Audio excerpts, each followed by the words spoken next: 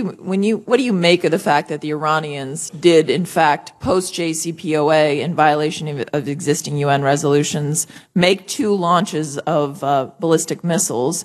And I think you were asked about the sanctions that were put in place. Let's just be clear, those sanctions weren't very tough.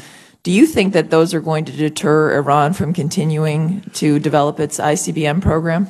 Well, the Iranians have conducted some 140 launches since the original UN Security Council resolution 1929 that was imposed in 2010.